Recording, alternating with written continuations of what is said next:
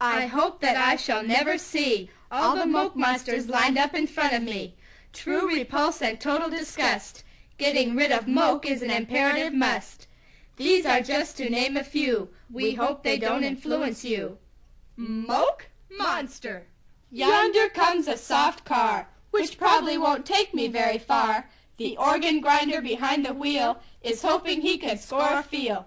His eyes are bulging at your bod. He thinks you are a free-loving mod. Moche monster. Well, there's quite a few people that drive soft cars, and they usually stop and pick us up hitchhiking because they want to beat their meat while they look at us.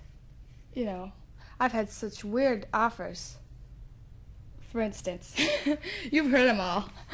This one man had a drawn-on mustache, and it was drooling down one corner of his mouth, and he had a black drool coming down his mouth. So horrible. And he drove us all the way home from L.A. I couldn't believe it. And then when right after he dropped us off, he turned around and goes, $10 to eat it.